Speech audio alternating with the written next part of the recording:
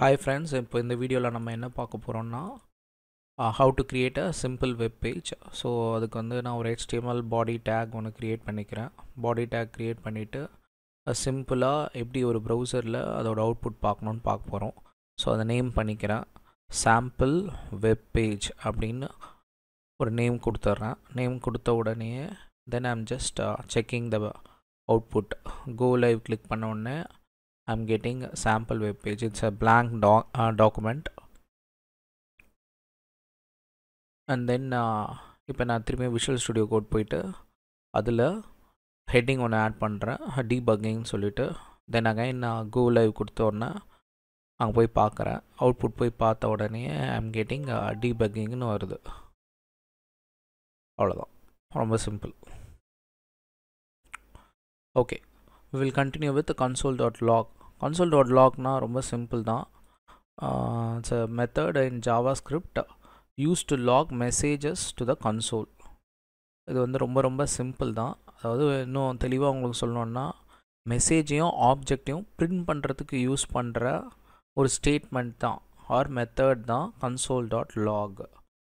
Okay, so நான் இங்கே 3 variable create பண்ணியிருக்கேன். Just sum of 2 numbers and then console.log ன்னு போட்டுட்டு I am just typing it the value அப்படின்னு சொல்லிட்டு டைப் பண்ணுறேன்.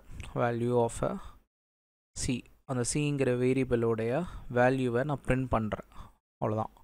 So I'm just writing it and then output போய் பார்க்குறேன். அவுட்புட் போய் பார்த்தா அங்கே உங்களுக்கு எதுவுமே தெரியாது. பிஹைண்ட் த வெப்பேஜ் என்ன நடக்குதுங்கிறது தான் இந்த console.log. so you just simply open as I show you.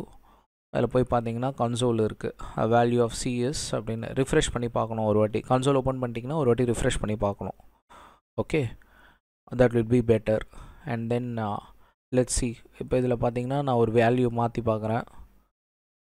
மாற்றிட்டு ஆட்டோமேட்டிக்காக ரிஃப்ரெஷ் பண்ணேன்னா அது வேல்யூ அதோட மாறுது, அதோட எஃபெக்ட் மாறுது பாருங்கள். What I am giving based on that அந்த இன்புட்டுக்கு ஏற்ற மாதிரி அவுட்புட் மாறும். இப்போ நான் இன்னொரு ஸ்டேட்மெண்ட் ஆட் பண்ணுறேன். சியோட வேல்யூவை இன்க்ரிமெண்ட் பண்ணி பார்க்குறேன். அப்போது அதோட அவுட்புட்டும் பார்க்கலாம் நீங்கள். So it's very simple. Something which prints, அதுக்கு தான் வந்து console.log யூஸ் பண்ணுவாங்க. ஓகே, நான் ரிஃப்ரெஷ் பண்ணுறேன்.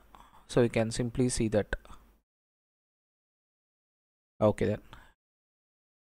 ஸோ நவ் அகெயின் இன்னொரு console.log ஓப்பன் பண்ணுறேன்.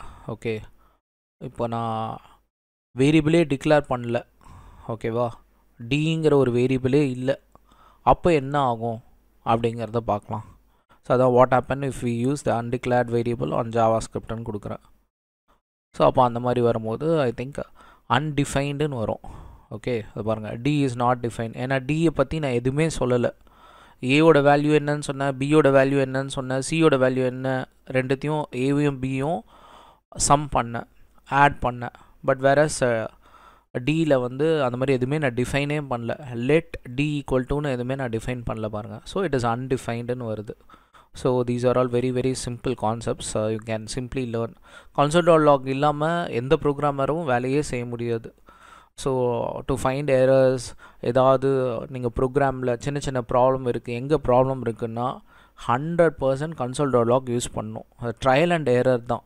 We try something, right a code and we are going to find out problem இருக்கா அப்படின்ட்டு. தேங்க்யூ.